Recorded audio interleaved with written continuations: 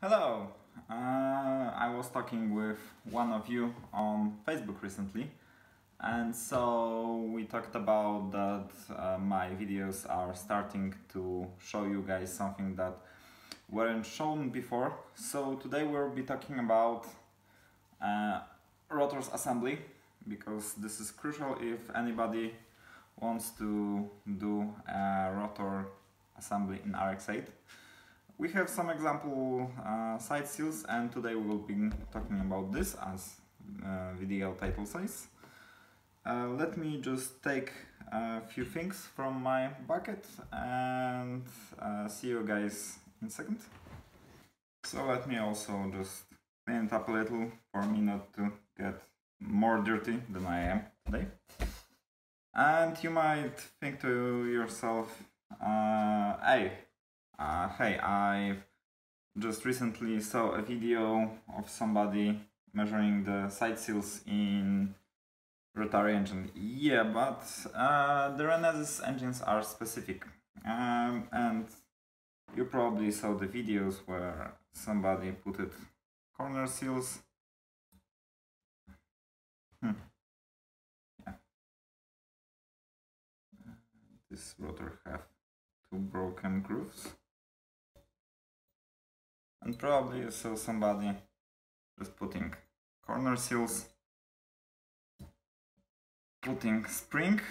Again, this needs to be put it in a specific way when we assemble our engine, and just drop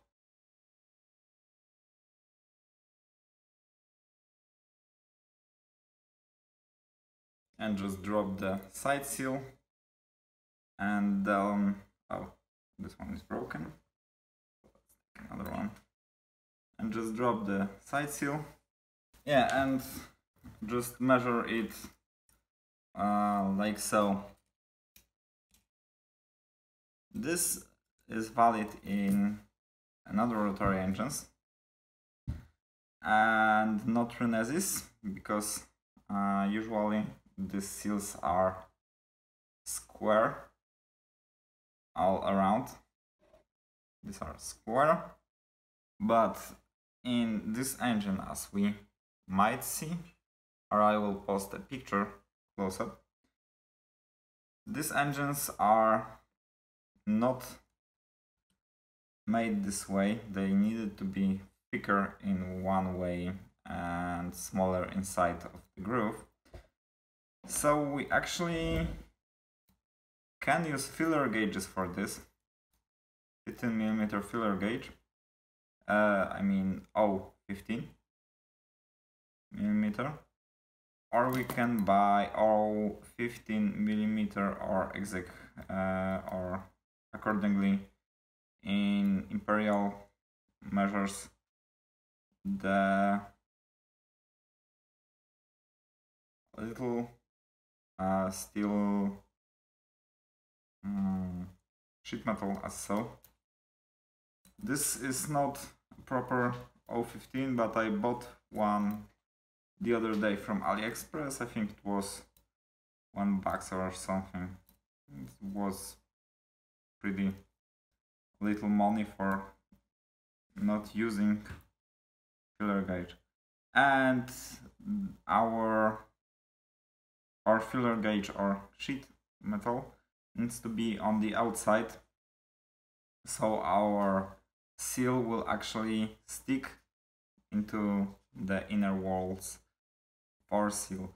Of course, it is better to put it on the one side of the rotor, so we have maximum clearance on the one side and we don't have on the other. And now we basically measure it from the side. What happens when we have not enough clearance? As we can see, I'm using 015s again, and I cannot put it beside our side seal and corner seal. Basically, we could take 010 and 05 for testing if we didn't just put it closely to the one side, but either way this is not fitting to my display rotor. So what we should do with seal like this, we have specific way that our seal is connecting to another seal, our side seal is connecting to our corner seal, and we basically need to grind this seal against sandpaper or against some rock with getting that angle also to line up.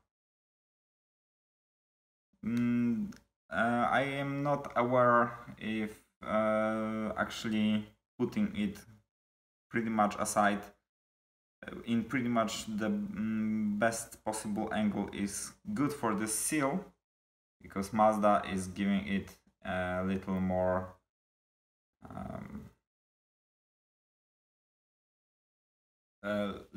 shape.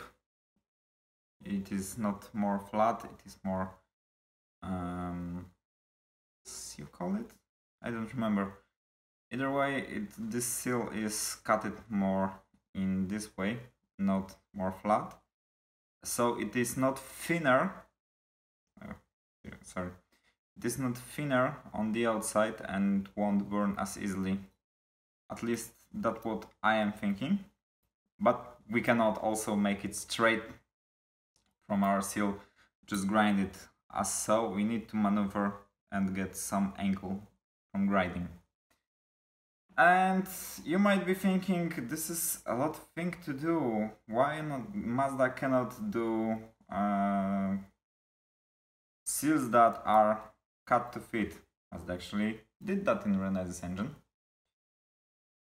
And as so, we don't have a specification what should be actually the gap between the corner and side seal in Renesis engine. And we have, as we can see, there are samples that show us the groove length of specific seal. We buy from Mazda, we can buy seals by this groove and basically just put them on.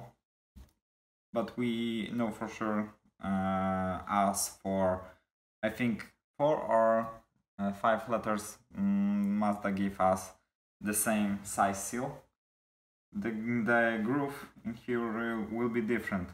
Only thing Mazda specifies about side seals to be replaced is actually when we extend our 4mm gap in here. And that's it. I know the previous engines have had that 0.05 to 0.15 millimeters of gap, and to be honest, this might be for turbo engines, and Renesis engines don't get as, excuse me, and NA engines in RX8 shouldn't get as hot. And because you might ask why we just have this gap, because the metal expands during the heat up, and as the metal expands, it can actually just get into 1 and 2nd seal and just bend it. That's why the proper gap is valid, is very crucial for longevity of these engines. And to be honest, I've put it my engine, first engine that you see on my first video. Every side seal is 0.15 millimeters of gap. I think it is within 200s of millimeters difference between one and the other, but I think there is none of it. Either way, yeah, so we basically have 4 type seals right now in new Mazda papers that were on the internet. We don't have the longer grooves, so the Mazda removed that seal. That people bought just the longer seals just to be cutted by themselves. And